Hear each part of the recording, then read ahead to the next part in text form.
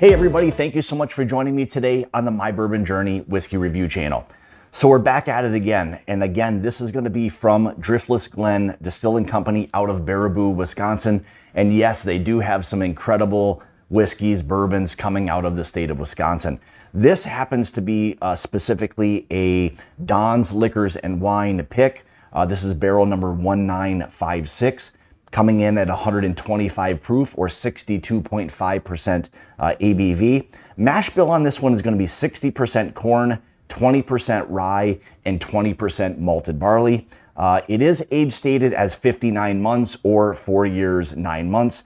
And the MSRP on this one is about between $60 and $65. So in terms of what it is that you'll be getting with this bourbon, that's a pretty nice value in today's market. For exactly what this is. So let's go ahead and we'll kind of get into the review here. So color-wise, as you can see, really nice, deep, rich copper mahogany type of color. So a fantastic color on this bourbon. So all right, let's get into the nose. So right away, immediately, this nice, rich, like cherry note, followed quickly by some nice sweet oak. There's a little bit of like a graham cracker influence on this one too. Nice baking spices. Even like a light chocolate. This would be more of a, I would say like more of a milk chocolate in terms of a chocolate note. A little bit of cornbread there. Really nice vanilla notes on this one as well. It's more of a, like a custard type of note there. And then I guess kind of coming out, in addition to the cherry that was there, you get kind of this like rich, like soaked dark fruit, you know, fruits that will be soaked in another kind of liquor, something along those lines. There's this intense or richness that's there to it. Yeah, more of that sweet oak kind of coming out on this. Definitely more cherry. Yeah, that nice custard note on this one as well. It's really, really nice. But more importantly, let's see how this one's going to taste. Cheers.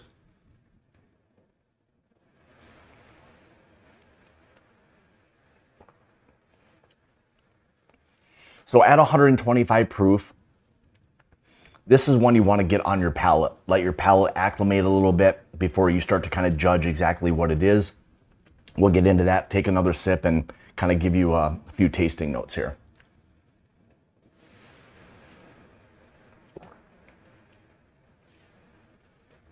So similar to the nose, immediately there's this rich, like Luxardo cherry kind of note, followed very quickly by, and really, really nice, like baking spice aspect to it. Really, really nice. For 125 proof, it's not drinking nearly that hot. So that's nice, like right away. Very mouth coating, so it feels good in terms of it being oily in your mouth, so it's coating the mouth really, really nice. So that's a nice thing.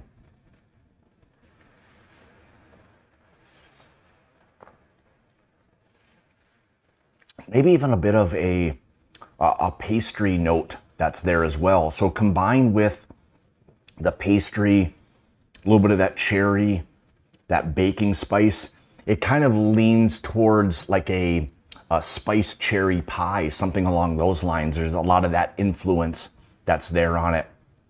Again, that rich, sweet oak, not a lot of heat. That's the one thing I kind of keep waiting for. And again, at 125 proof, it's just not coming. So overall, again, really nice mouthfeel, mouth coating. Those cherries, that nice baking spice, that pastry, again, yeah, spiced cherry pie, something along those lines. Sweet oak, maybe even a little bit of a, as it sits on the palate, a little bit more, maybe a little bit more of like a tobacco or a leather note starts to come out a little bit in this one. Touch of dryness that's there. Yeah, and there, kind of something that popped up a little bit late here on the palate was kind of a hint of honey. There's a little bit of a honey note on that as well.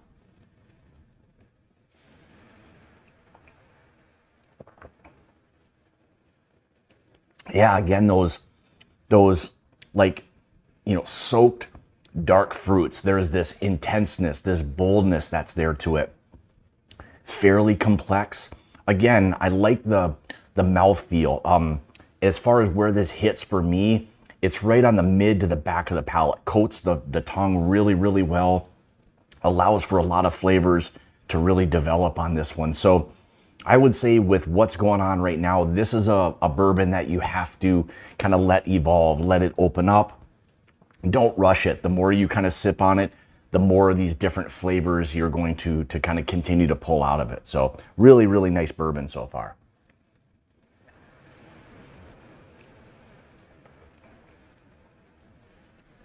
Yeah, I just kind of continue to go back to that pastry, the cherry, the great baking spice. So yeah, I mean, I think again, if you put it into, you know, or use a food analogy, it is against like a spicy, you know, cherry pie, something along those lines. Very, very nice.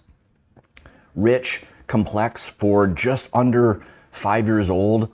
These bourbons that Driftless Glen, specifically their single barrels, they're really developing nicely. So I think they've really started to get their name out much more than it used to be.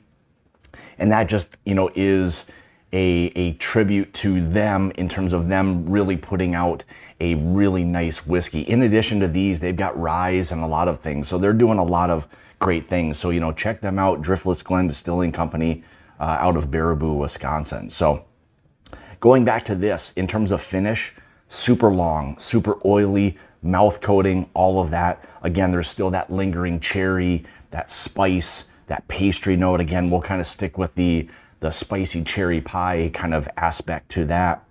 Again, really nice oak. There's oak that's there, not over oaked by any means, but a nice rich, sweet oak presence to it. A little bit of leather, maybe tobacco on the finish there as well. Some slight dryness, but not overly dry by any means. So there you have it. I think this is overall a really, really nice, well put together, you know, roughly almost 5-year bourbon, again, coming out of the state of Wisconsin, Driftless Glen Distilling Company. So check them out. I think they really deserve a lot of the accolades that they're starting to get, and rightfully so. So there you have it. So with that being said, I want to say thank you so much for tuning into another one of my reviews. Greatly appreciate all of the support.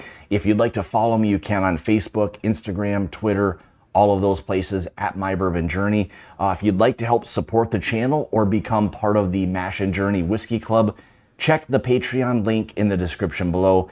And again, regardless, with that being said, you know, thank you so much for all of your support. Greatly appreciate it. And remember, it's about the journey and not the destination.